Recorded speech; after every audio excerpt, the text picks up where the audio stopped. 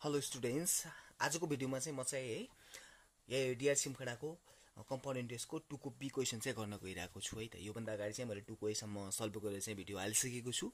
So आज चाहिँ 2 को बी को पालो रहेको छ। ओके, ढिला नगरेर म क्वेसनतर्फ लागिहालेँ। क्वेसनले के भन्छ भनेपछि सेम माथिको जस्तै छ, this is not that much difficult, माथिको जस्तै नै छ, सिमिलर नै छ, एकदम सिमिलर छ हैन। Okay, the question is a bank has fixed the rate of interest 10% per annum semi-annually compound interest in account M and 12% per annum annually compound interest in account N भनेर चाहिँ भन्छ हैन। मतलब के त, एउटा ब्याङ्कले चाहिँ हैन, एउटा एम खाता रहेछ, एउटा एन खाता रहेछ। त्यो मध्येमा चाहिँ एम खातामा चाहिँ ब्याङ्कले 10% चाहिँ रेट दिन्छ रे हैन, अर्धवार्षिकमा, मतलब सेमी एनुअलीमा चाहिँ के गर्छ त 10% को हिसाबले चाहिँ रेट अफ इन्ट्रेस्ट दिने रहेछ। अनि त्यसपछि चाहिँ एउटा अर्को एन खाता रहेछ, एन खातामा चाहिँ त्यसले 12% चाहिँ पर एनम एनुअली है त, एनुअलीमा चाहिँ त्यसले के दिने रहेछ, रेट दिने रहेछ भनेको है त। एउटाले चाहिँ सेमी एनुअलीमा, एउटाले चाहिँ एनुअलीमा दिने रहेछ। अनि रेटहरू पनि डिफ्रेन्ट छ हैन। If you are going to deposit RS 40,000 for 2 years in the same bank, यदि तपाईँ हैन आफ्नो त्यो 40,000 रुपियाँ तपाईसँग भएको 40,000 रुपियाँ चाहिँ त्यो ब्याङ्कमा खाता गर्नुहुन्छ भनेपछि चाहिँ हैन, अब हामीलाई निकाल्नु पर्ने छ। यदि तपाईले खाता जम्मा गर्नु छ हैन, एम खातामा जम्मा गर्नु छ कि अब एन खातामा, त्यो मध्ये चाहिँ तल क्वेशन्सहरुमा फाइन्ड आउट गर्नुपर्ने छ है त। एक नम्बरमा भनेको चाहिँ write down the formula to calculate the annual compound interest. Formula लेख्नुपर्ने चाहिँ सिम्पल, तपाईलाई याद नै होला।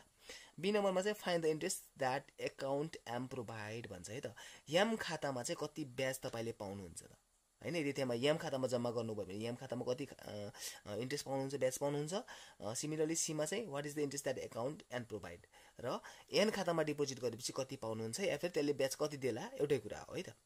एम एकाउन्टमा जम्मा गरेपछि कति इन्ट्रेस्ट पाउनुहुन्छ र एन एकाउन्टमा जम्मा गरेपछि कति इन्ट्रेस्ट पाउनुहुन्छ भनेको। अनि त्यसपछि डी नम्बरमा भन्छ in which account will you deposit and why, give your reasons with calculation भन्छ।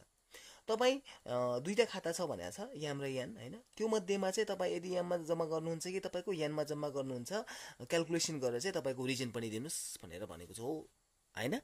It's not that much difficult, सजिलो छ, केही पनि छैन। सो तपाईँले चाहिँ पहिला यो दुईटाको बी र सी निकालिसकेपछि डी अटोमेटिकली आउने हो है त। ओके, म सोलुसनतर्फ लागिहालेँ ढिला नगरेर।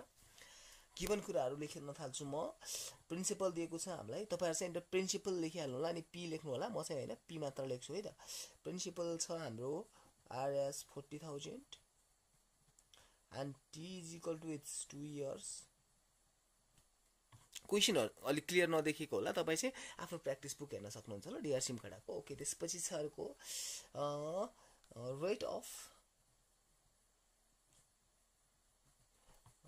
Rate of account am.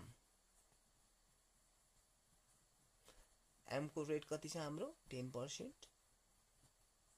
Similarly an एकाउन्टको पनि अलगै रेट छ नि त हैन। सो रेट अफ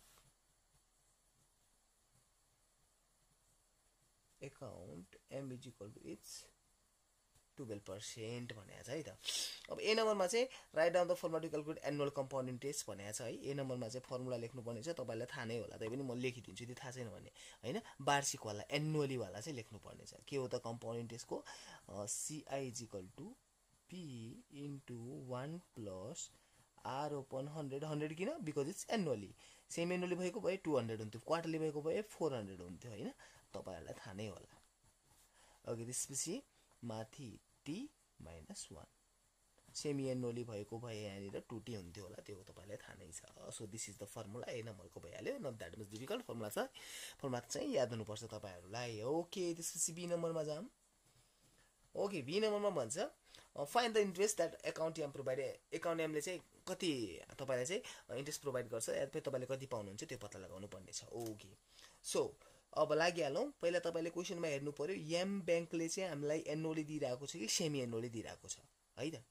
एमले चाहिँ के दिइरहेको छ हामीलाई, अर्धवार्षिक रूपमा दिइरहेको छ अथवा सेमी एनुअली दिइरहेको छ। यसमा भनेको छ semi annually compound interest in account am भनेर दिएको छ नि हैन। सेमी एनुअली दिइरहेछ भने हामीले फर्मुला पनि सेमी एनुअलीको लगाउनु पर्ला हो कि हैन। ओके, त्यसपछि हामी जाउँ कम्पाउन्ड इन्ट्रेस्ट हैन। हाउ मच इन्ट्रेस्ट भनेको छ नि त, फाइन्ड द इन्ट्रेस्ट भनेको छ। इन्ट्रेस्ट मध्ये भन्ने बित्तिकै हामीले 10 क्लासमा चाहिँ सिम्पल इन्ट्रेस्ट पढ्दैनौँ, हामीले कम्पाउन्ड इन्ट्रेस्ट पढ्ने, त्यही भएर चाहिँ compound interest, oh sorry it's D हो, यो डी हो है त। कम्पाउन्ड इन्ट्रेस्ट है, सेमी एनुअली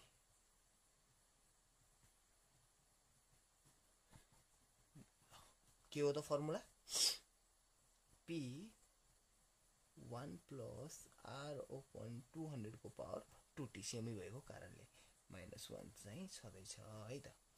अब भ्यालु राख्दिनुस् p को भ्यालु 40,000 1 प्लस r कति दिएको छ हामीलाई, हामी m ब्याङ्कको निकालिरहेका छौं हैन। b नम्बरमा m को r हामीलाई दिएको छ 10 है त।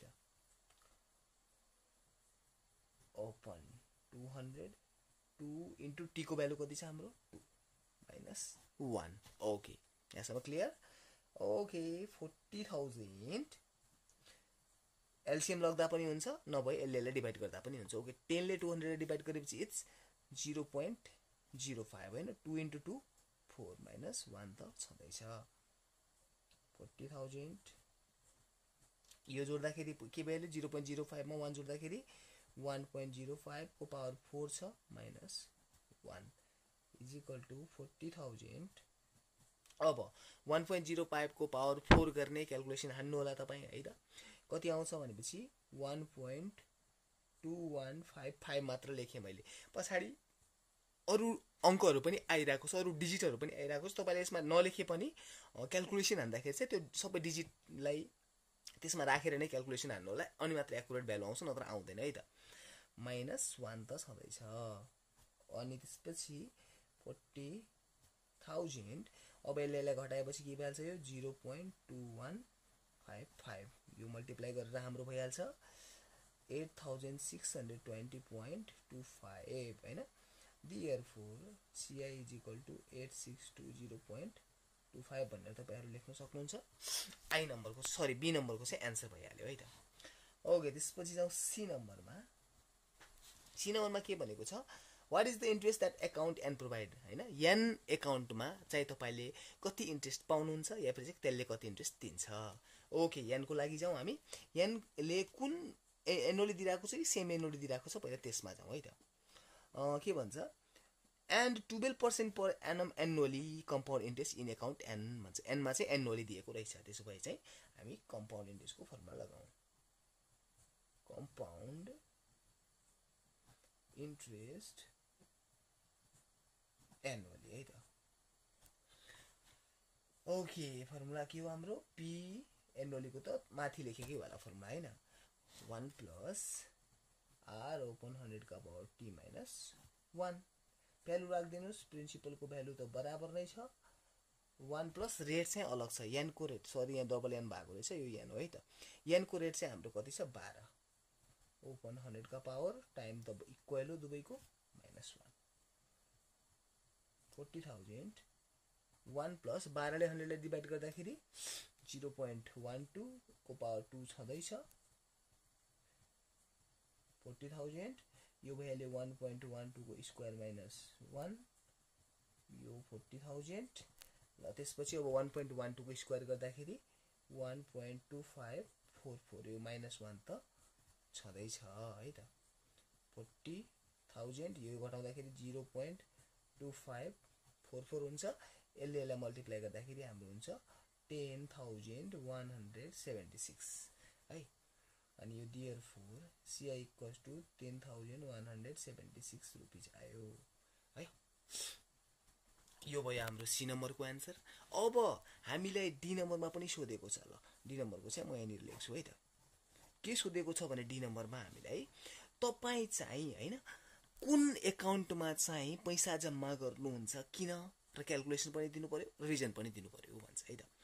अब हेर्नुस् एम एकाउन्टमा हैन यो एम एकाउन्ट हो। एम एकाउन्टमा चाहिँ तपाईले 8,620 रुपैयाँ पाउँदै हुनुहुन्छ र तपाईले एन बैंकमा चाहिँ कति पाउँदै हुनुहुन्छ 10,000 रुपैयाँ पाउँदै हुनुहुन्छ भने obviously तपाई कुन खातामा जम्मा गर्नुहुन्छ होला त एन मा त जम्मा गर्ने हो। जसले ज्यादा पैसा दिन्छ जसले ज्यादा इन्ट्रेस्ट दिन्छ हैन। त तपाईले के लेख्नु पर्यो आई वान्ट टु डिपोजिट हैन my amount sorry my money हैन मेरो पैसा हैन I want to deposit my money in account an हैन किन त बिकज इट गिव्स यहाँबाट यो घटाइदिने क्याल्कुलेसन गर्नु भनेको छ त्यति रुपैयाँ चाहिँ मोर इन्ट्रेस्ट भनेर चाहिँ लेख्नु पर्यो है त। ओके म लेख्दिन्छु है। I want to deposit my some भने पनि हुन्छ प्रिन्सिपल भने पनि हुन्छ मनी भने पनि हुन्छ केही फरक पर्दैन। I want to deposit my money in account N because N account is giving हैन यहाँबाट यो घटाउनु पर्यो घटाएपछि कति आउँछ हाम्रो RS 1555.75 more interest then account M भनेर चाहिँ रिजन तपाईले लेख्न सक्नुहुन्छ है त मतलब भन्न खोजेको के त I want to deposit my money in account an म चाहिँ एन अकाउन्टमा जम्मा गर्न चाहन्छु किनकि एन अकाउन्टले चाहिँ हैन 1555.75 रुपैयाँ चाहिँ ज्यादा इन्ट्रेस्ट दिइरहेको छ